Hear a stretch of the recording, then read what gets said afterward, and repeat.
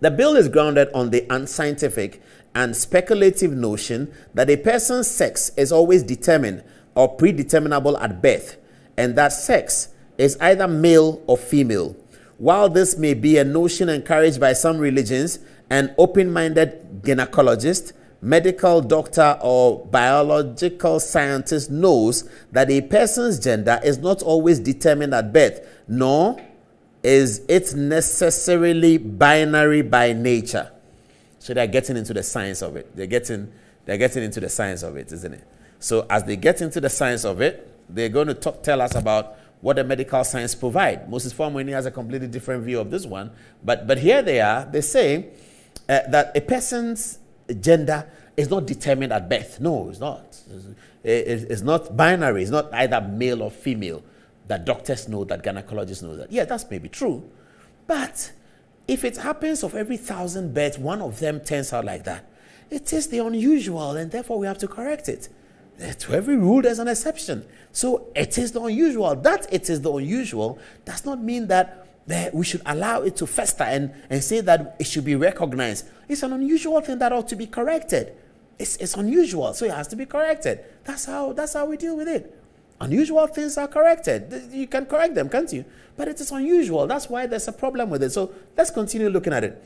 Okay, so for example, it is a scientific fact that in all societies, there are people born intersex with reproductive or sexual anatomies that do not fit the boxes of female or male. In our respectful view, this fact alone destroys the very foundation upon which this bill is built. Big story, big deal. They are saying that the fact that some people are born intersex and the bill assumes that people are born male or female, then the bill should be defeated. That's Professor Adom-Otchere. What's Akoto Ampaw saying? The bill argues that LGBT activity threatens the homosexual family unit as the foundation of society, and that permitting LGBTQ activities to flourish is a threat to society and even the human species. The proposers of this far-reaching claim have not provided any data or evidence to suggest that there is such a threat beyond a resort to some dogmatic religious tenets and so-called Ghanaian family values. In our respectful view, any serious discussion of or concern for maintaining Ghanaian family values ought first of all to begin with addressing the rampant issue of pregnancy of young women and teenagers out of wedlock and the abandonment after the act of such young women and teenagers by their male partners. Okay, this is one of the most critical social acts that clearly undermine Ghanaian family values. Another rampant social activity that undermines the family as a unit and family values in Ghana is extramarital relationships. Ah, there you go. There you go. That's a big one, isn't it? There you go. Extramarital relationships. They say that is more threatening than the gay and homosexual thing that you say threatens the system. I'll come to that and deal with it. Let me see what they say. I'm conveniently unconcerned about this. I'll come back to this. Okay. It's in this attempt to demonize LGBT. Okay. So let me flick back to the last three. Okay. Now, this is interesting. It's important. The bill argues that the homosexual thing threatens family values. Now, why does the bill say that? The bill says that because if we're going to allow homosexuality, and many people are going to be homosexual, man and man, woman and woman cannot procreate, whilst they'll be violating the fundamental principle of evolution, if you like. If you say Bible, they fight with you. Let's go to Charles Darwin. Evolution. Fundamental principle of evolution. We have to evolve. We have to procreate. And we can't procreate, then there is an extinction of the human race. The human race is going to be extinct. So that's the point they are making. Akoto doesn't sufficiently answer that question. I'm sorry. Akoto doesn't sufficiently answer that question. He says here that the bill argues that LGBT activities threaten heterosexual family units as the foundation of the society, and that permitting LGBT activities to flourish is a threat to society and even the human species. Yes, it is a threat to society and the human species. Akoto Ampaw doesn't say anything beyond that. He doesn't argue that it's not a threat. He seems to concede that it's a threat, but he says there are other threats.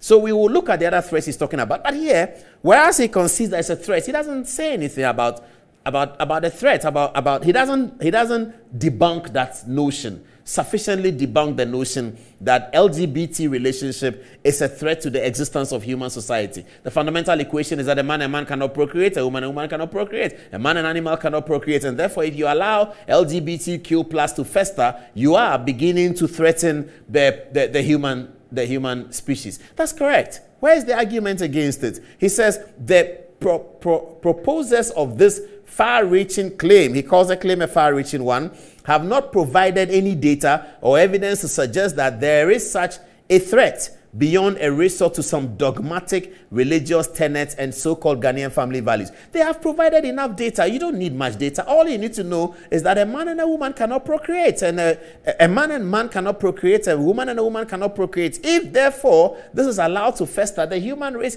is challenged. I think this is very simple. That's the evidence. It's more than sufficient evidence for Akoto to be able to deal with it. But I'm sorry, Akoto doesn't deal with this aspect of the point. Okay, let's move on.